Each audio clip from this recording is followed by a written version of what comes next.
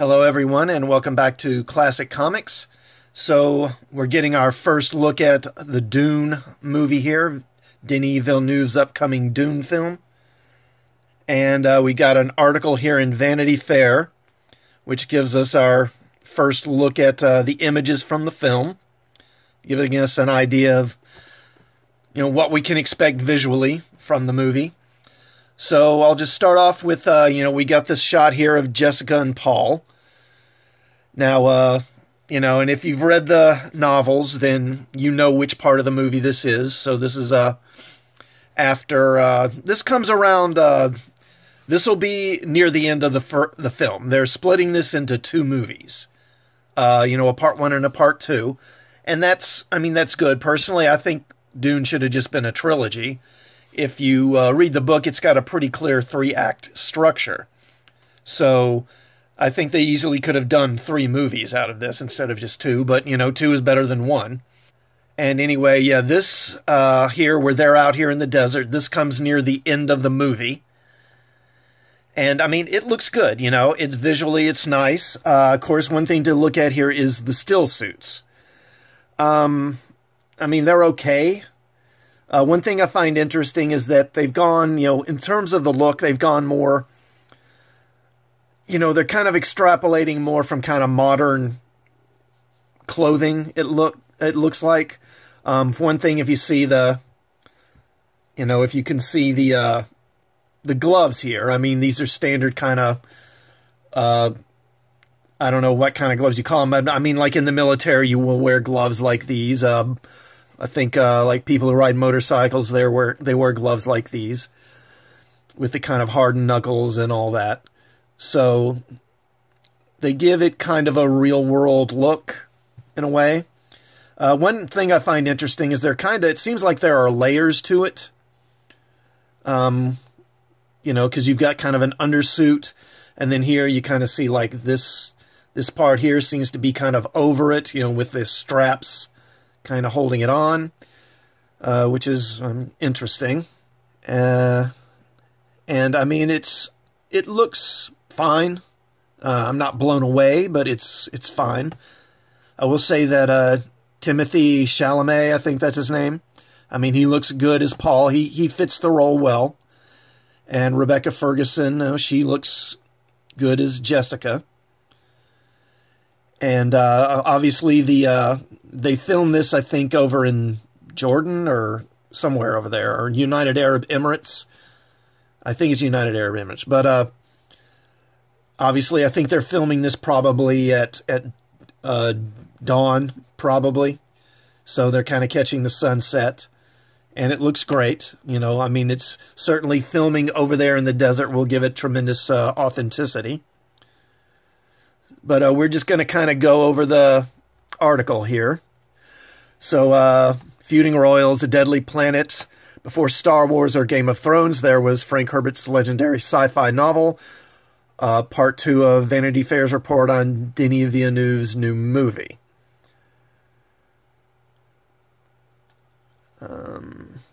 Let's see. So we're going to move on here. So this is Zendaya as Chani.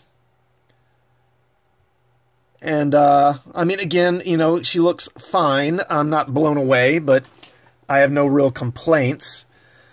Now, she's a Fremen, so she's going to have the eyes of Ibad, as they're called. The glowing blue eyes. Now, it looks like she's wearing some blue contact lenses here. So I'm guessing that, there's going to be some kind of glow or extra blue added into the eye in post, I'm imagining. Zendaya is one of the castings honestly I wasn't really thrilled about. The only thing I've really seen her in are the Spider-Man movies. So that's really all I have to work from. And and she's okay in there, but her character is kind of, I don't know. She just comes across as kind of lackadaisical and just kind of bored, like she's bored by the world around her and boring because of it. And that's not what Chani is, but she's an actress. She can probably do different stuff. We'll see. Okay, yeah, so they were filming here in the Arab Emirates, Abu Dhabi in the United Arab Emirates, where the temperatures rivaled the fiction in Herbert's story. I remember going out of my room at 2 a.m. and it was probably 100 degrees, says Chalamet.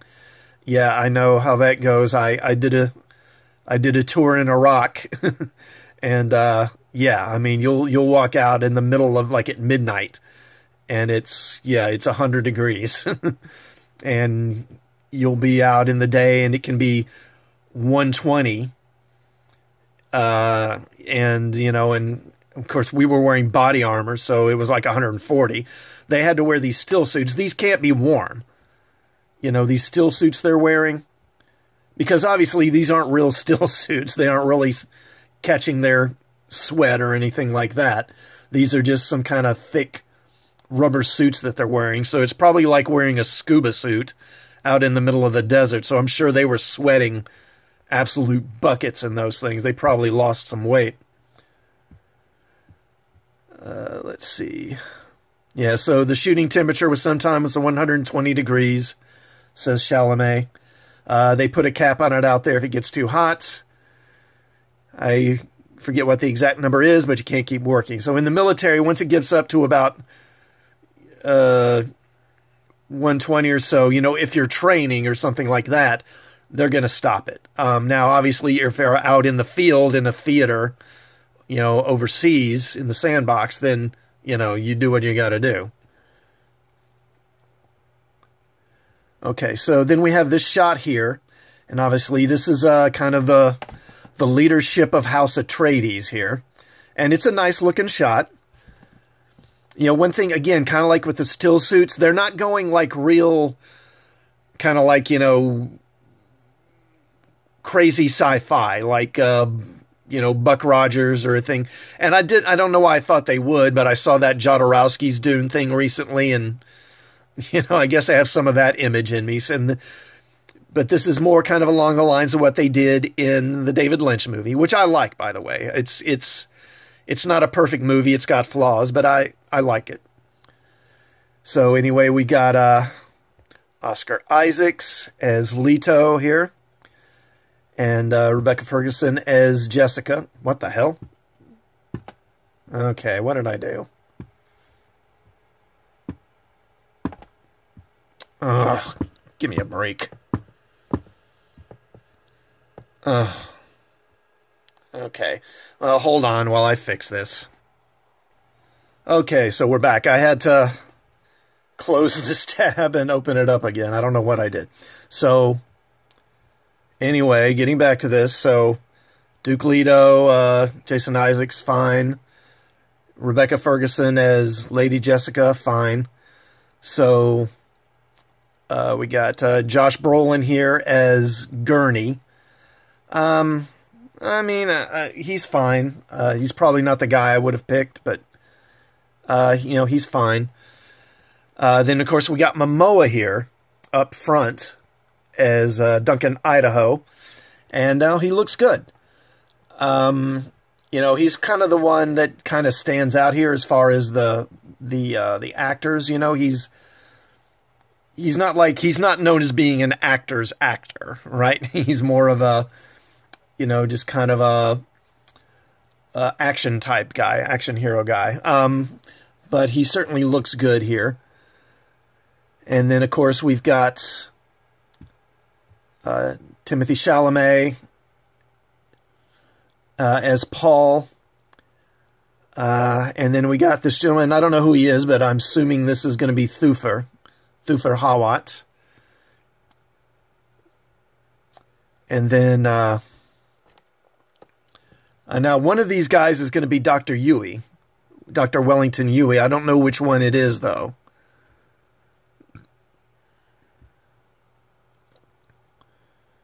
Okay. And then the set looks fine. You see the Atreides banner back here behind them. Let's see. So it wouldn't be Dune if it were easy. Herbert's novel became a sci-fi touchstone in the 60s, heralded for its world-building and ecological subtext, as well as its intricate, some say impenetrable plot focusing on two families struggling for supremacy over Arrakis.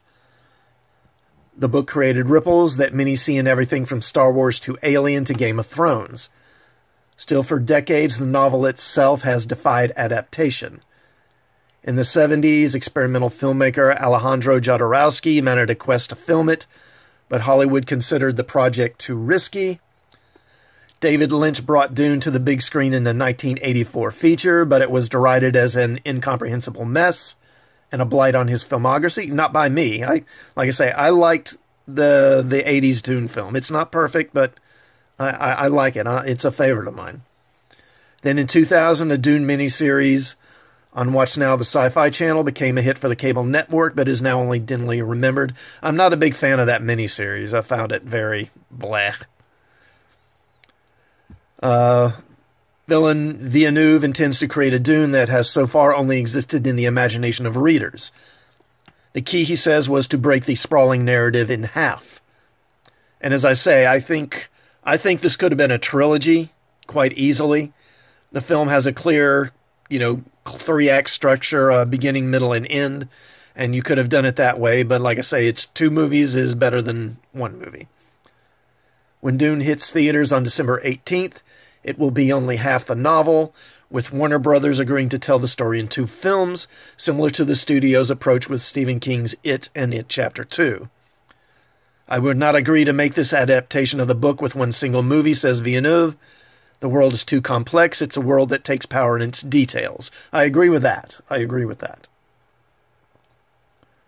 Oh, what are we doing? Okay. For Villeneuve, the 55-year-old story about a planet being mined to death was not merely a space adventure, but a prophecy. No matter what you believe, Earth is changing and we'll have to adapt. That's why I think that Dune, this book, was written in the 20th century. It was a distant portrait of the reality of the oil and the capitalism and the exploitation, the overexploitation of Earth. Today, things are just worse. It's a coming-of-age story, but also a call for action for the youth. And here we have a shot of Villeneuve filming with Javier Bardem as Stilgar, who's the leader of the tribe or the Sietch of Fremen that Paul winds up joining.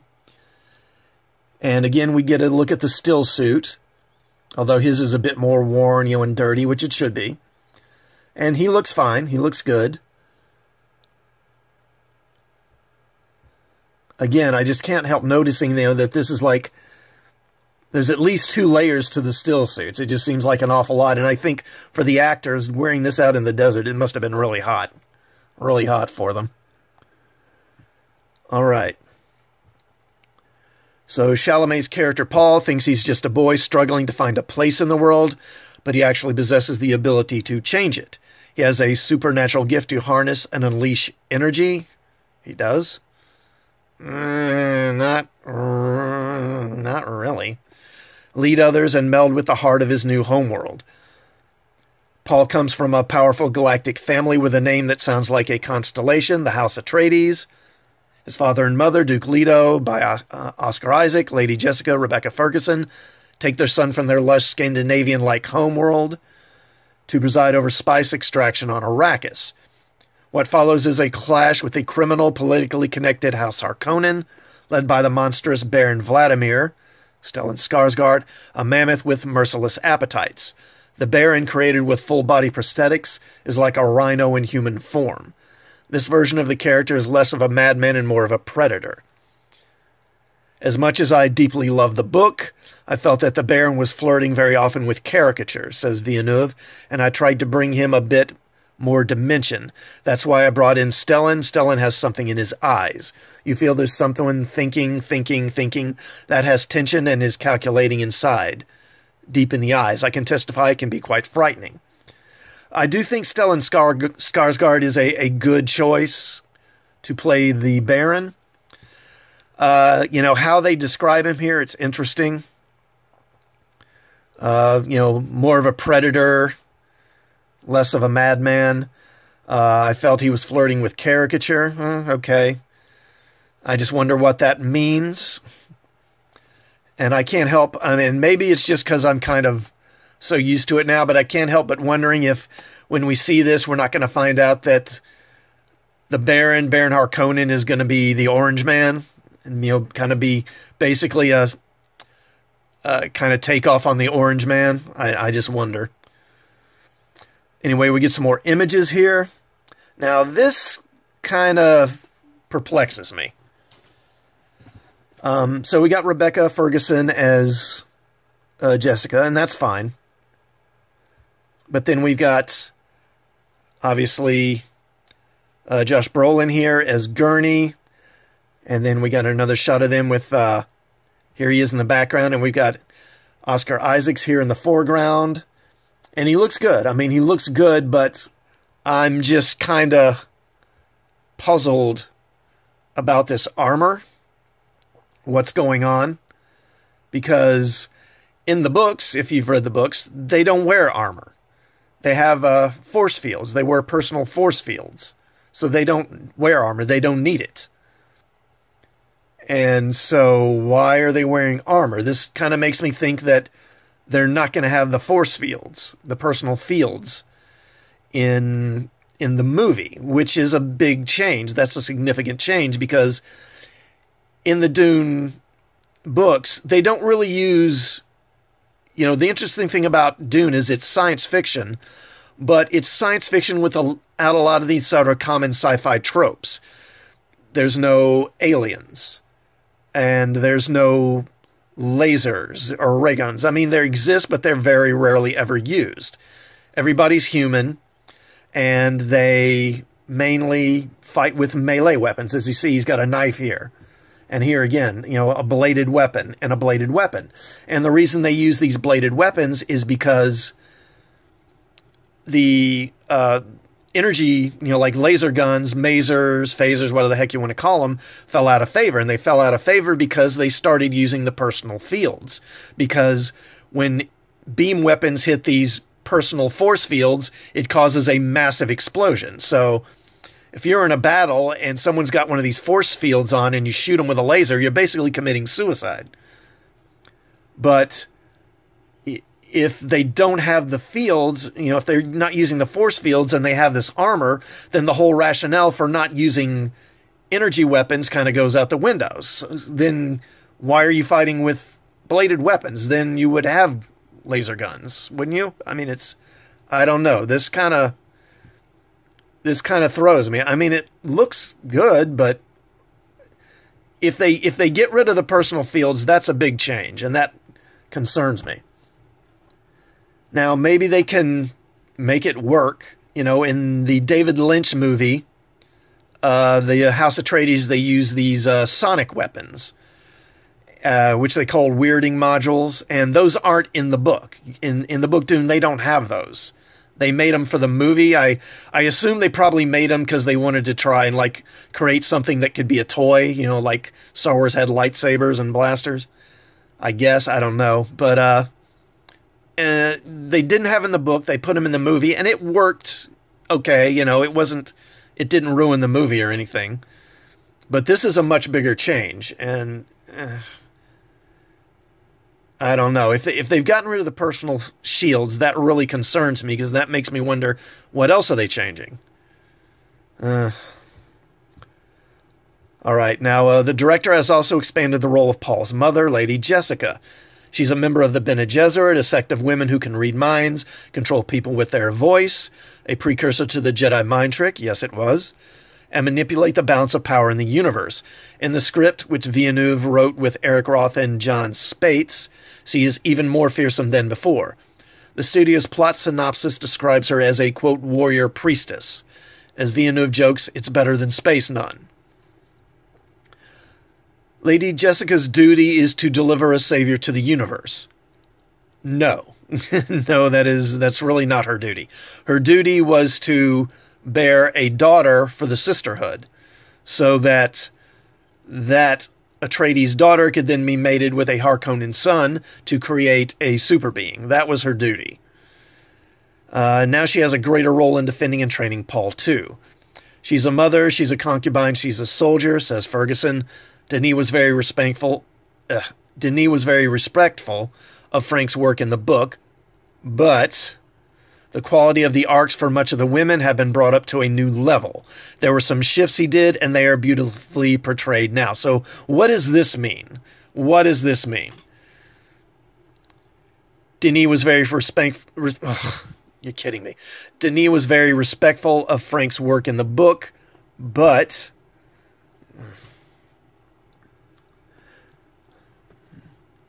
so what? I mean, I'm still not clear on this. Denis was very respectful of Frank's work in the book, but the quality of the arcs for much of the women have been brought up to a new level. What does that mean?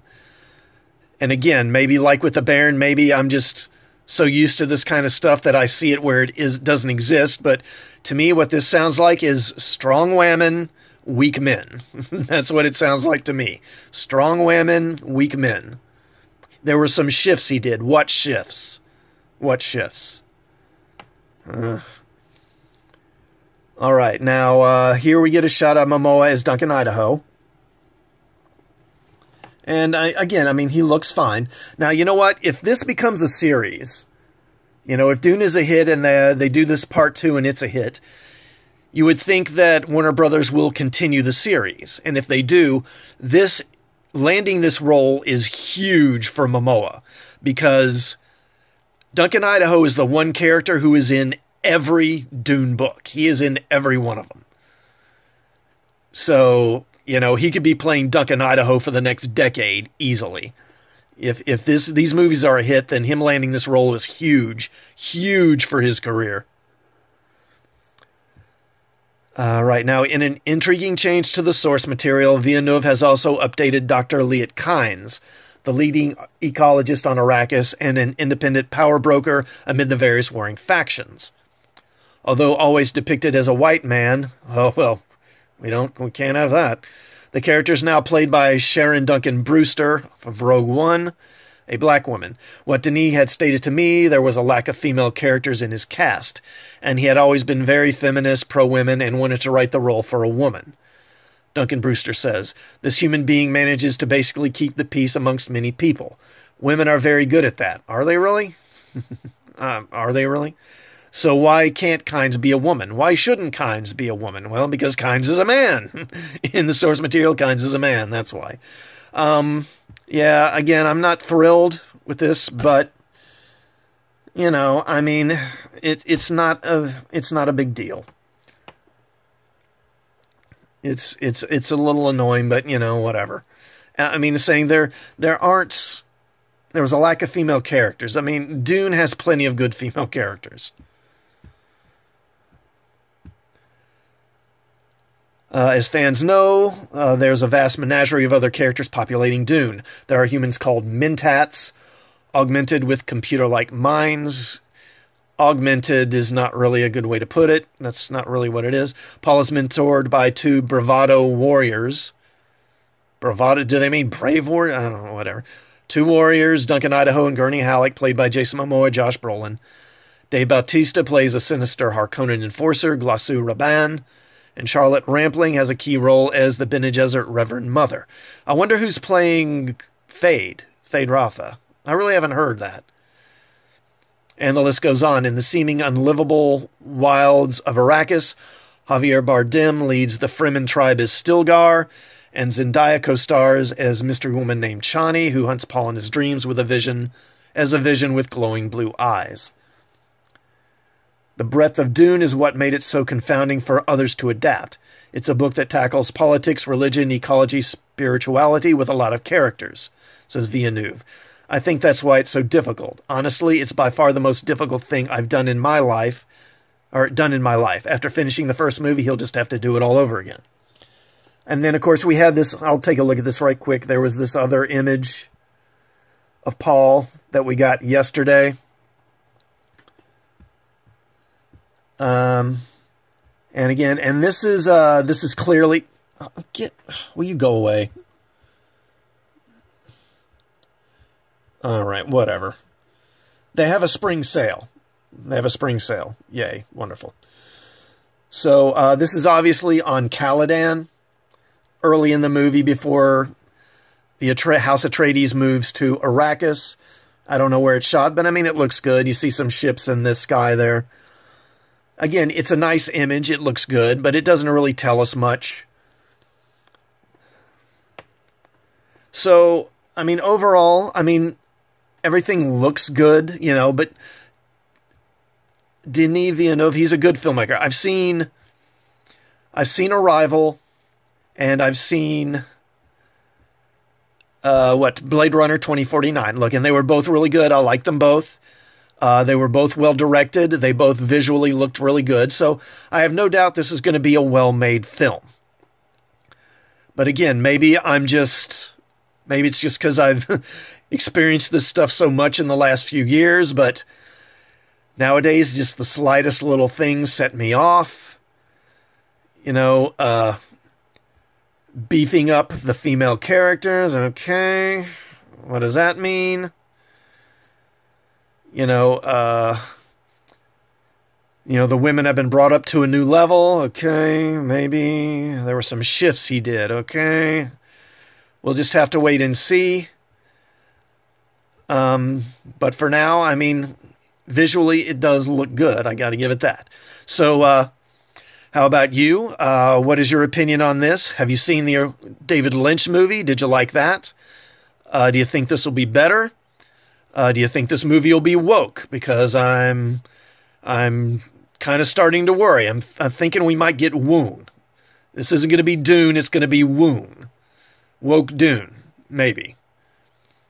Anyway, let me know in the comments, and if you like this content, please hit the like button, and please subscribe to the channel before you leave, and hit the bell for notifications of more videos, and I'll see you all next time. Thanks for watching.